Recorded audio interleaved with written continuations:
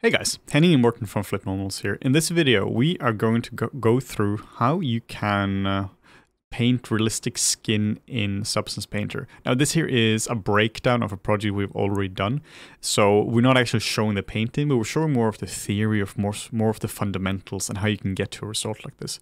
Painting this would take a few hours, so let's keep it simple. Before that, make sure to subscribe and hit the little notification bell. Painting human skin is deceptively complicated. There are so many things going on here. So one of the first things you need to do when you do anything like this, like with most other things, you need to get some reference for this. This can be some polarized photography or whatever it might be. The point is at least you have some reference to look for.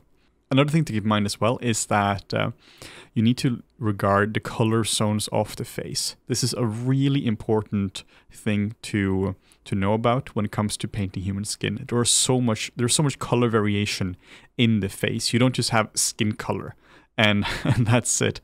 You have so many reds and oranges, blues and greens all over the face.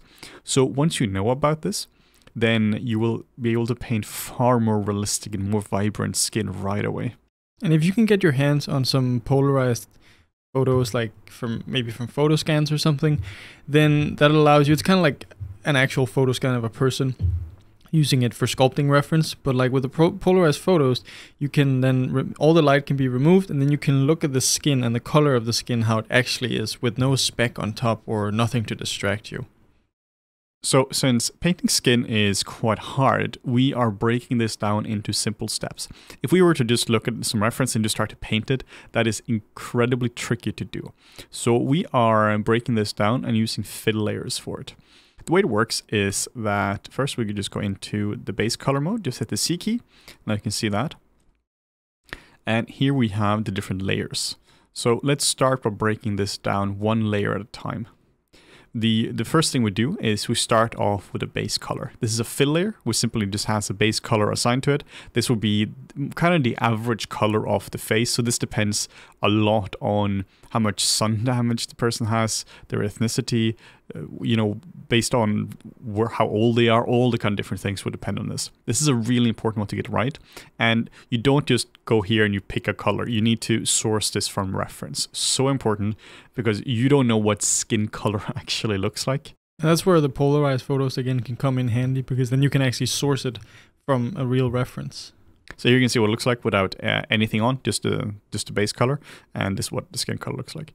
Then what we do is we make a red fill layer. Now this isn't exactly red. This is again is also sourced from photography, photographic references, and it will look like this. So here we're using some generic paintbrushes, just like the regular paintbrush, and we're just painting in here. You're just painting where you want the red to be, and it's not pretty, but it's very effective.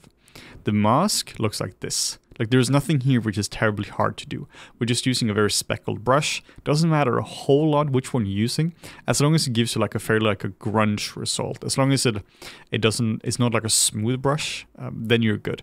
And the main point here is that you're introducing red into the different areas of the skin which should have red in it. And this is where your color zone reference can really come in handy, because then you can sort of start to look at where would the reds most likely be, you know, the areas that maybe there's blood vessels that ruptures, like this guy, old sailor, alcoholic, ancient guy.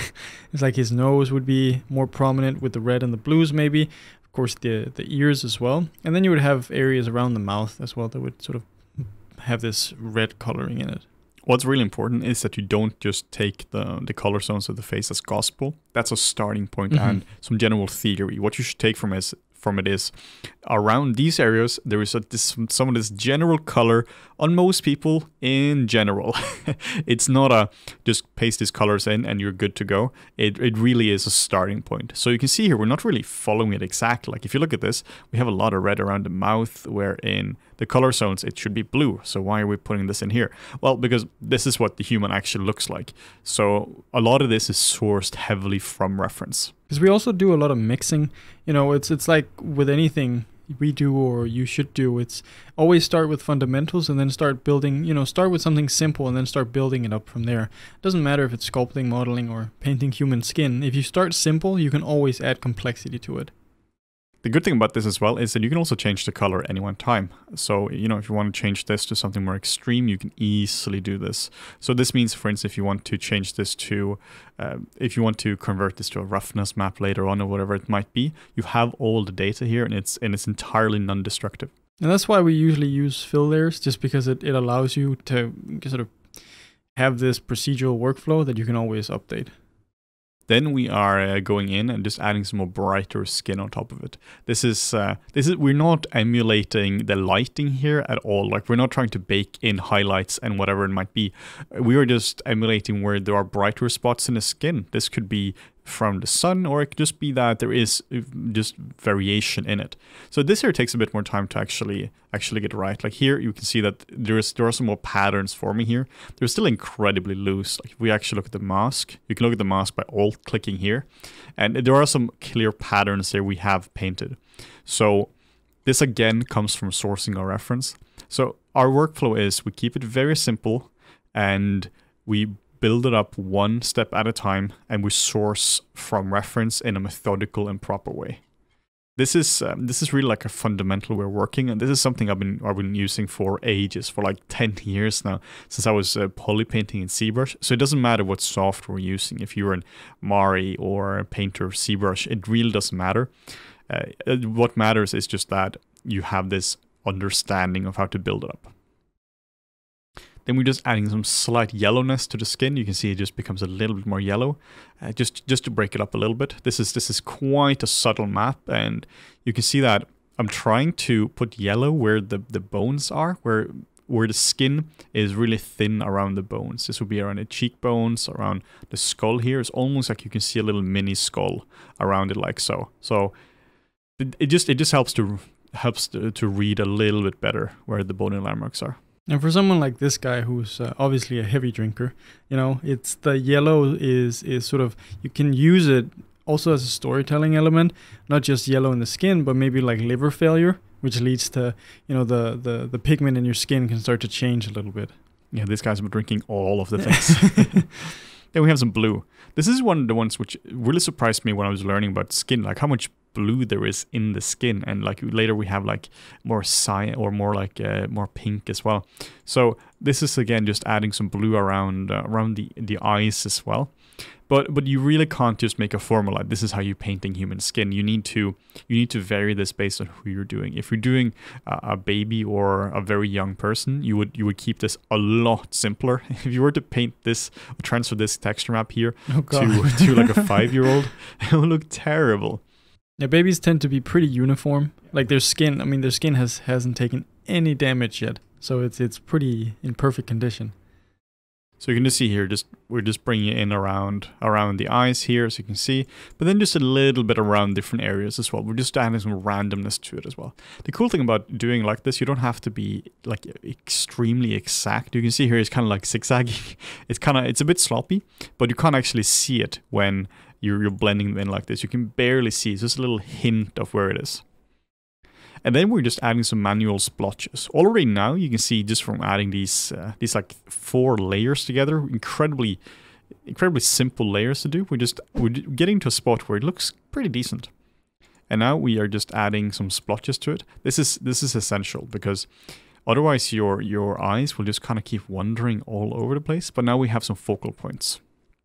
So we look at the character now under in the material view. Now you can see what this looks like. But it's also crazy, right? How much the spec and the lighting information deletes so much of your color. It really desaturates the color quite a lot.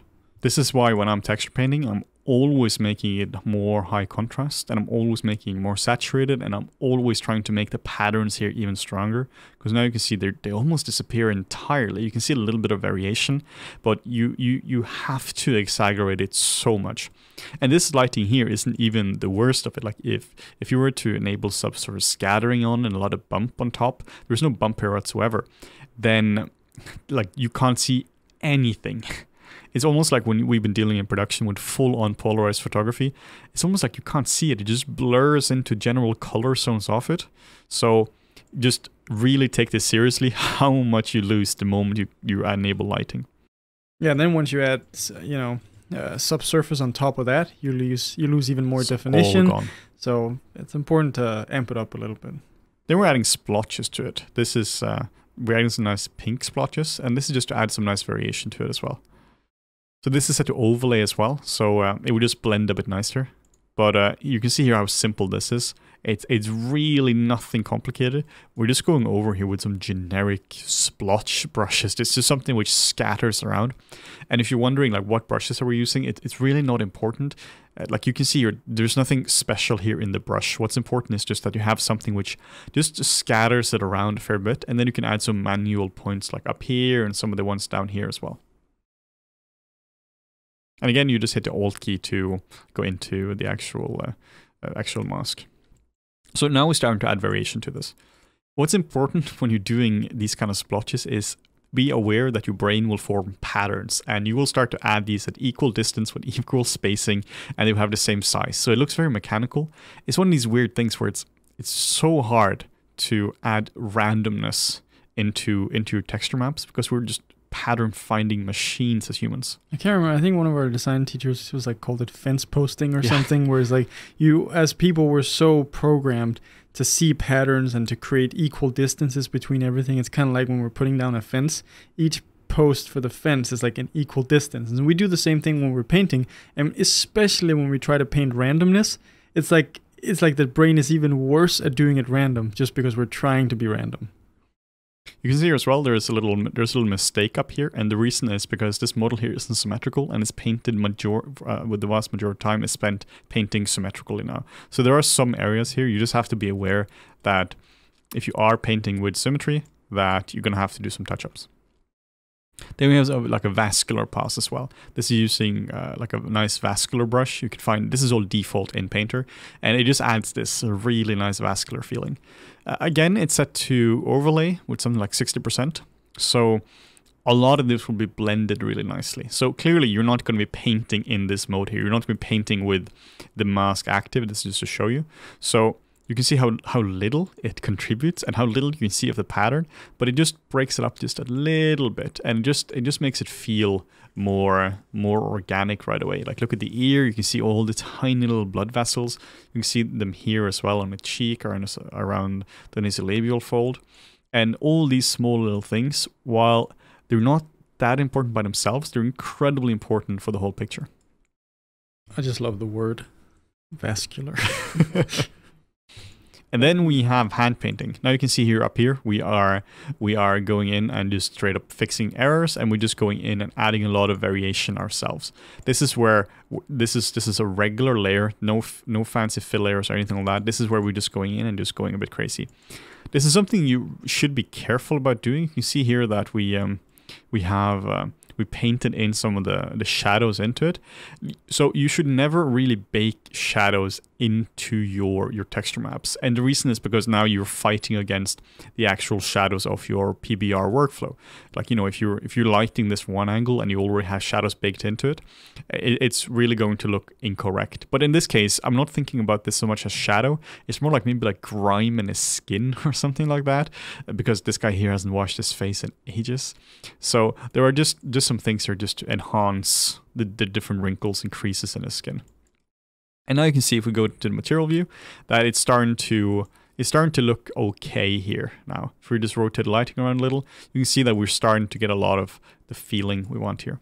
Take away the hand painting, and you can just see it just gets a bit more refinement in different places. So let's go back to the start now, so we can actually see the progression we're taking here. This is take away the hand painting, take away the vascular, take away the splotches, take away the more splotches, and you just start to simplify. Take away the blue, take away the yellowness, which is very subtle, take away the brighter skin, which is really influential, and then a red. So you can see here, right, how every single layer just contributes a little bit, some more than others, but they're all really important to get the final picture into it. Yeah, one nice thing is that when you start mixing in the blues have quite a big effect on what the color of the face actually looks like. And the nice thing is once you start blending this together, it transitions from this blue color, mixes with the red, and gives you that very nice purple feel. So yeah, this was a really quick breakdown of how we've been doing painterly skin, or fairly realistic skin, but hand painted in something like Substance Painter. It really doesn't matter what software we're using here, like we mentioned. The fundamentals here are really that there is a lot of variation in your skin, and you can easily paint this up using layers if you do it one step at a time. Like I said, this is something we've been doing in ZBrush for ages, so regardless of software, you can easily do this. Keep in mind the color zones of the face as well. You can easily Google that. Just simply search color zones of the face and you're going to find plenty of results for that as well. And make sure to use proper reference. You can Google, again, polarized photography, and you can find a lot of interesting images there. Even though they might be meant for, you might have to buy them to use for texturing, they're great for just collecting reference to be used for this. And then you can color pick them and use that as a base for your fill layers. And then you can just go and paint whatever you want to do.